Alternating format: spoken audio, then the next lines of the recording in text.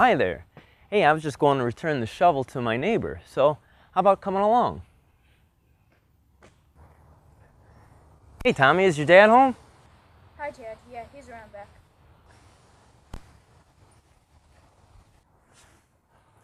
Hi, Tom. Hey, Chad. Hey, thanks for letting me use this. I just want to return your shovel to you. Sure, no problem. Yeah, I saw Tommy sitting on the front porch. Is he okay? Oh yeah, he says he's bored. You know, my mother used to say to me, a good cure for boredom is to read a book. I know, I told him, but he said he's read all of his books. You know, I think I have a solution for Tommy's book problem. I'll be back in a little bit, and this should cure his book dilemma. Okay, Chad, see you later. So Tommy got me thinking. There's this great nonprofit organization called the Little Free Library. It uses the concept of take a book, leave a book. So this is going to cure Tommy's problem of not enough books because, well, everyone in the neighborhood can contribute. However, before we can contribute a book, we need a box to put them in. So I've come up with this design. It's based after an old schoolhouse. I think it's going to be the perfect theme for our books. Now, because this box is going to be outside, well, it's going to be exposed to the elements. So I want to make sure I use a good exterior paint as well as a good water-resistant glue. Now, before I can glue or even paint my parts, I first got to cut them out.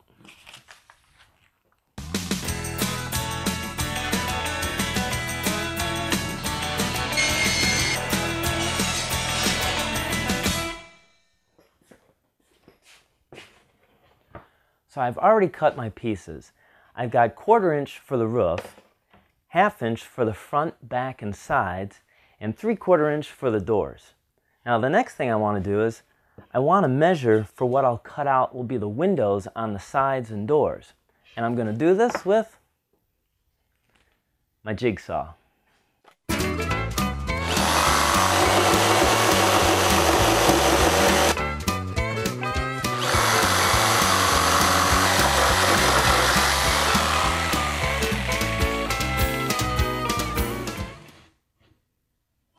I've attached the bottom, sides, and back, and I'm going to reinforce them with this cleat in the corner, which I'll glue and nail.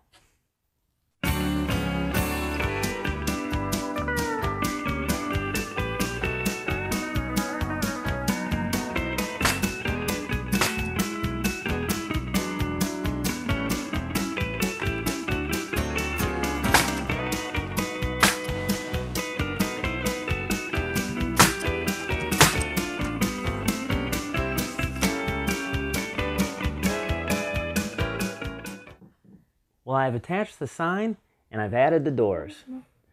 I'm going to add some weather stripping to the inside of the doors before I'm done. But first I want to focus my attention on the roof, where I'm going to cover this with some tar paper to protect it from the rain.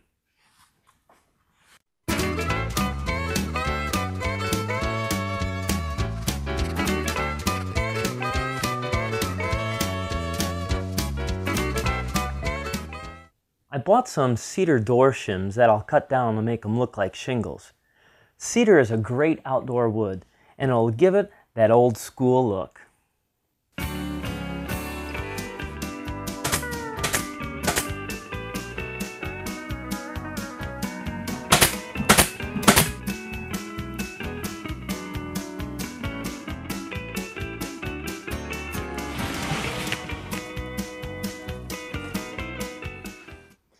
It's really starting to look like an old schoolhouse, but I'm thinking I want to add some trim around the windows and doors and probably add some corbels underneath the sign. I made templates and traced them onto my wood. Then I cut them out on the bandsaw.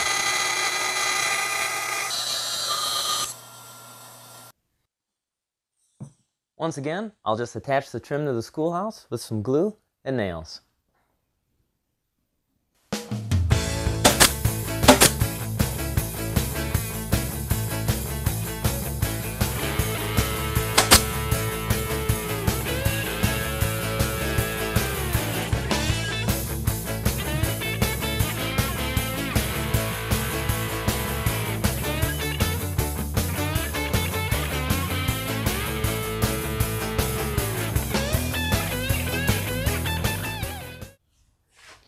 Well, this schoolhouse is really starting to look great.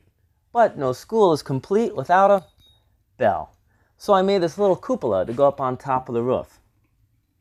Now it's just a matter of priming and painting.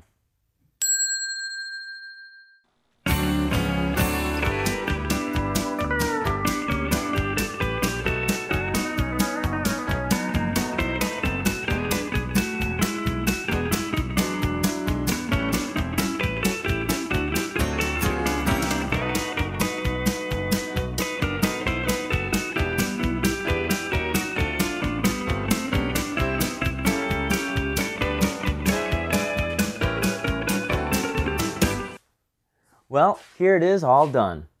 After I painted it, I silicone and screwed plexiglass to the inside, as well as I added weather stripping to the inside of the doors. Now, let's take it outside and see what Tommy thinks. So here it is, Tom. It's the little free library that any of the kids can share. Now, any of the kids can have a book whenever they want. Wow, that's a great idea for the neighborhood. Hey, thanks for joining us. Come back next time and see what's going on in our neighborhood.